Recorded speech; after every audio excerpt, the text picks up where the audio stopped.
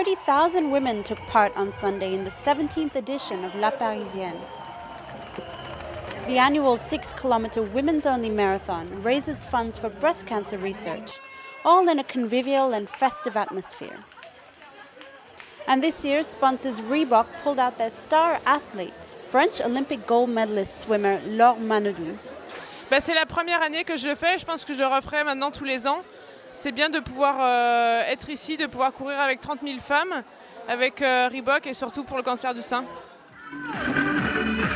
The race started with a giant warm-up session at the foot of the Eiffel Tower.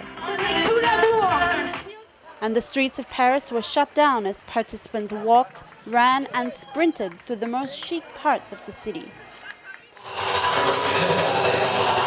including under Quai Branly, where an ephemeral discotheque was set up.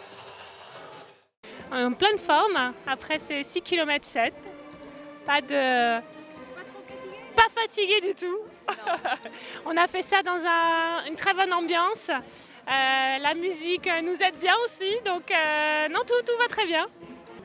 La Parisienne is one of the biggest women's-only marathons in the world.